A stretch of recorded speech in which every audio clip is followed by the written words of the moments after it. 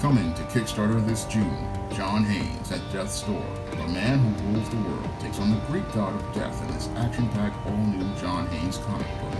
Get your copy of the standard and variant editions of John Haynes at Death's Door and lots of other great stretch goal rewards on Kickstarter this June. One of my viewers wanted to know what my thoughts were regarding the two U.S. veterans who wound up getting captured by Russian forces. Now, these two individuals, one white and one Asian, are veterans of the U.S. military, and they decided to volunteer to fight the conflict in Ukraine or help out Ukrainian forces, depending on what reports you read.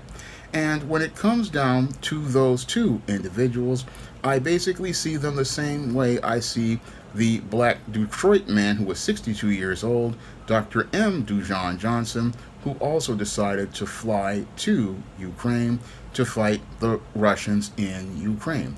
Now, these individuals decided to go and fight in the war in Ukraine at their own risk without any sanction from the U.S. government. And because they decided to fight in this conflict without any sanction of the U.S. government, I have to say that this, whatever happens to those individuals, sadly happens to those individuals. These individuals made a choice to go out here and fight a war that was not sanctioned by the U.S. government, and they knew the risks that went along with fighting in a conflict inside of a foreign country. So these individuals knew that there would be risks with them engaging in this conflict, so they have to deal with the consequences of taking that risk of going to another country and fighting in somebody else's war. As I see it, black people really shouldn't be thinking too much about these individuals, because these individuals are not really thinking too much about us. Moreover, the Ukrainian government has shown and expressed a lot of contempt for foundational black Americans and Africans in that region, so they have not really shown that they are open to black people when you think about the way they have treated Africans in that conflict. Africans were basically stranded in the Ukraine while everybody else was allowed to leave, and Africans were treated as second-class citizens in the middle of a war zone. So when I look at the whole conflict as related to the Ukraine, I really don't want to talk about it too much, because it's not really an issue for foundational black Americans, because we foundational black Americans have our own struggles over here as related to the 2022 election.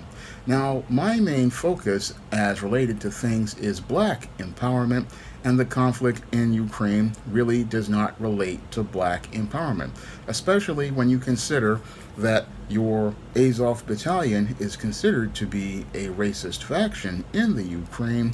This is not really a fight that black empowerment needs to get involved with, and black people, we really need to start focusing on black empowerment, because these individuals who decided to go and fight in that war, they already are dealing with the consequences, but we have to start taking action to move ourselves ahead as a people, and we need to start focusing on empowering ourselves by focusing on developing our campaigns to get tangibles in exchange for our vote, starting with this 2022 midterms and many of the local races. That's where our priorities need to be. As a people, we need to be focused on black first and black empowerment. Right now, we need to be focused on ensuring that we send a message to many out here that our vote is not to be taken for granted, and that if you want to get the black vote, you're going to have to bring some tangibles to the table, because we are no longer going to be voting straight down anybody's ticket unless there are some tangibles in place, because there will not be a repeat of 2020 when guys like your Jim Clyburn could go out here and get booties to the polls to vote for a candidate like Joe Biden, who did absolutely nothing for black people except express his contempt. Because over the last 2 years, your Joe Biden has gone out here and given Ukrainians tangibles, and they weren't even citizens, and black people were not able to receive anything except an empty symbolic gesture and a Juneteenth holiday that they basically want to steal away and turn into another day for white people to have their barbecues and their parties at our expense. And we cannot allow that to happen, because we were told that we were the main reason why Joe Biden got into office. And if we are so important to getting the people into office, then we should be first in line to get tangibles. It shouldn't be Asians getting an anti-Asian hate bill, Hispanics getting all sorts of tangibles, and members of other communities like the alphabet community getting tangibles. It should be black people getting tangibles in exchange for those votes, and that is the more important fight for black people. We really cannot worry about some individuals who go out here and volunteer to put their lives on the line for somebody else's country.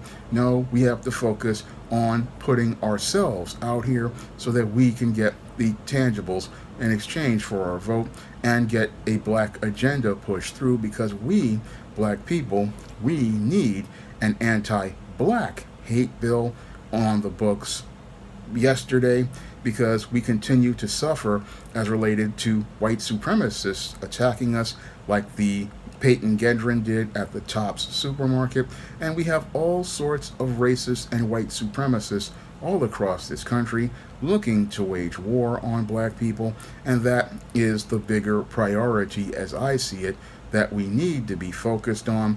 I really, as I see it, our focus needs to be on black empowerment.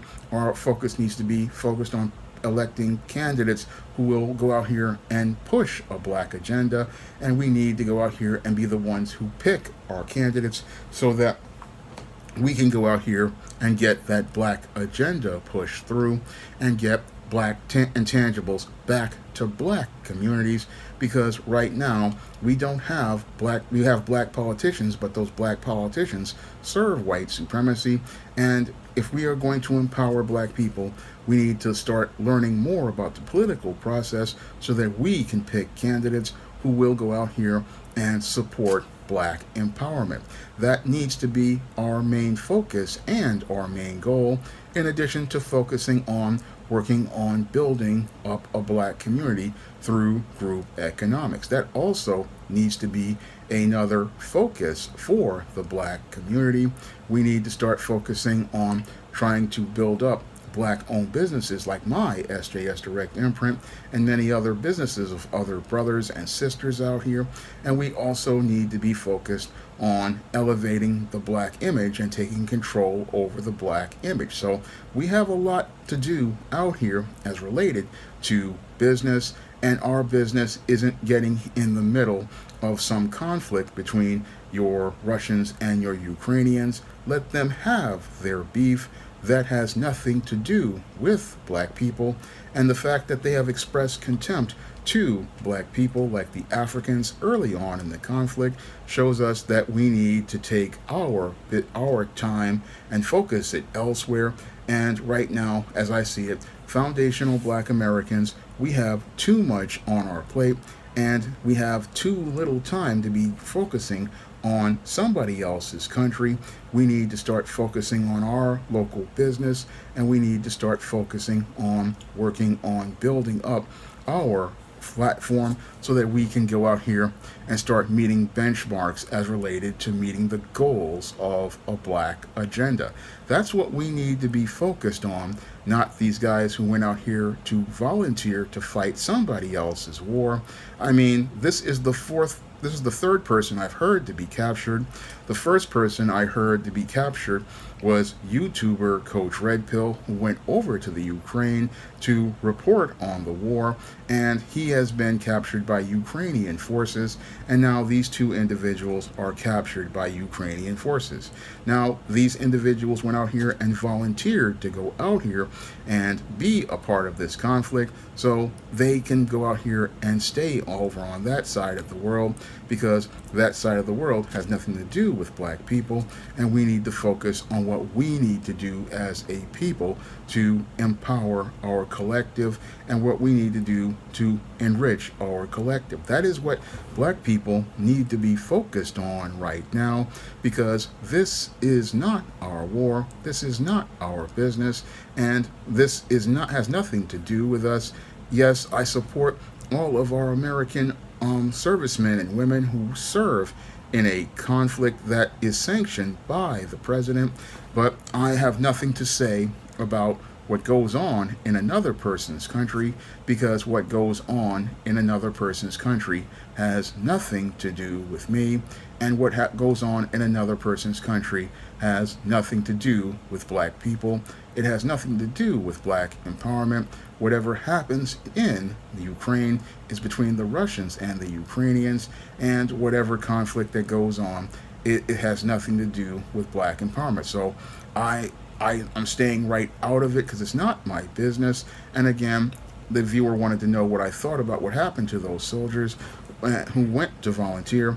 Well, they made the choice to go over to that country.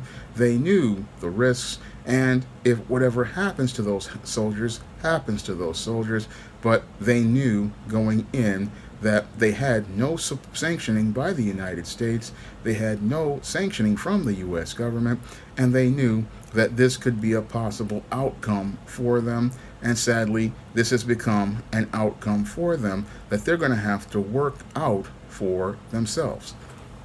Now, this was a requested video from a viewer, and it's not going to be monetized, so if you want to request a video, you can donate to the Cash App by clicking the link in the description box.